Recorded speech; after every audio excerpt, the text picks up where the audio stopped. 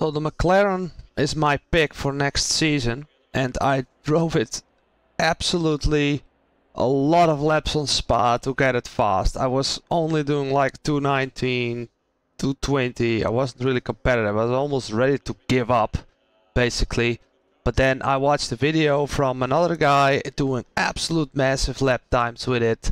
So I changed the setting around, it took off all the downforce, and that got me into the sweet spot with this car.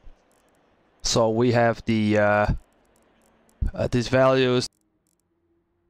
TC2 we put on 0. I see in some very smart people putting this at 0. The fastest people putting it at 0. So I did it as well. Brake bias, again, oversteer into corners, put the value up, and if you can't get away with this setup in the corners, you can add a few clicks of rear wing to make it more manageable. But I challenge you to drive it like this, because that straight line speed is absolutely great on Spa with this McLaren. Good luck. So in the first corner you really want to hit it on that inside, and then it's just flat out, flat out, flat out.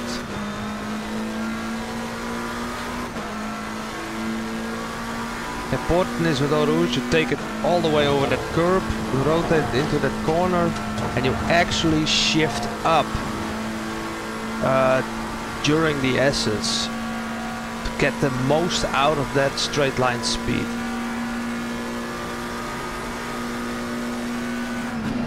Make sure you're hitting this curb all the way, coasting a bit.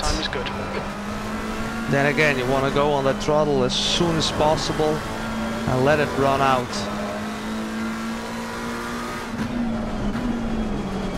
Trail braking here. As soon as throttle on again. This is I think this is the most tricky part of the whole Spa. This next few corners to the left, you will need to be easy with the steering and the braking. Here you can see I'm also almost losing it a bit.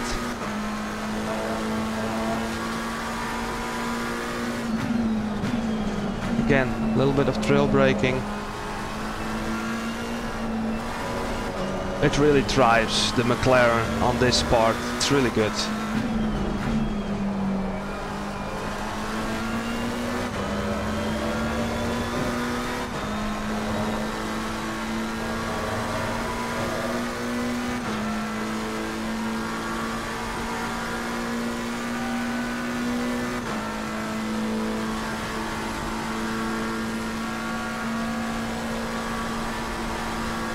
What I found with this setup is that the bus stop chicane is actually really good. If you see how much grip you have here, and if you see how much time we're gaining in this last bit, it's absolutely amazing. That was it. Good luck. See you in the next one.